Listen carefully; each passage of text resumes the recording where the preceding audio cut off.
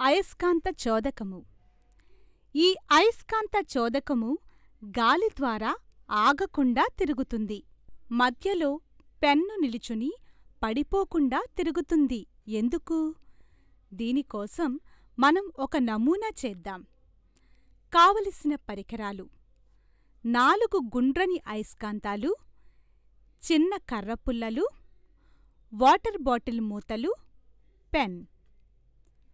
Water bottle మూతలు మరియు pen మొదట 3 కన్నాలను సమబాహు త్రిభుజం ఆకారంలో క్రింది చెక్క ఆధారంగా నిర్మించాలి.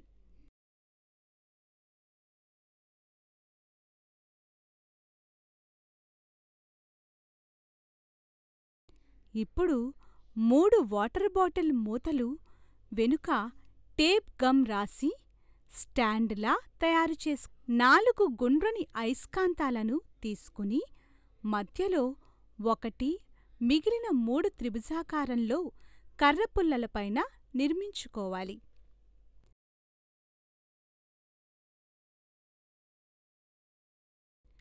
ఇప్పుడు ఒక బాల్ పెన్ పాయింట్ పైకి ఉండేలా మధ్యలో అమర్చాలి. పెన్ పడిపోకుండా తిరుగుతూ ఉంటుంది.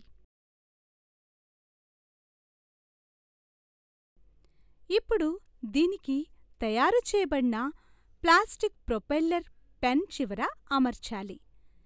పెన్ ప్రొపెల్లర్ 3 అయస్కాంతాల మధ్య పడిపోకుండా నిలబడుతుంది. సీలింగ్ ఫ్యాన్ క్రింద దీనిని పెట్టడం ద్వారా పెన్ ప్రొపెల్లర్ తిరగడం మొదలుపెడుతుంది. ఈ పెన్ను ఒక కాలిపై నిలబడి పడిపోకుండా తిరగడానికి కారణం అయస్కాంతాలు 3 లోపటి వైపుకు ఆకర్షిస్తూ ముందుకు తోస్తున్నాయి. కాబట్టి మధ్యలో పెన్ తిరగడం జరుగుతోంది. అయస్కాంత ఆకర్షణ భ్రమణము దీనిలో దాగి ఉన్న శాస్త్ర పరిజ్ఞానం.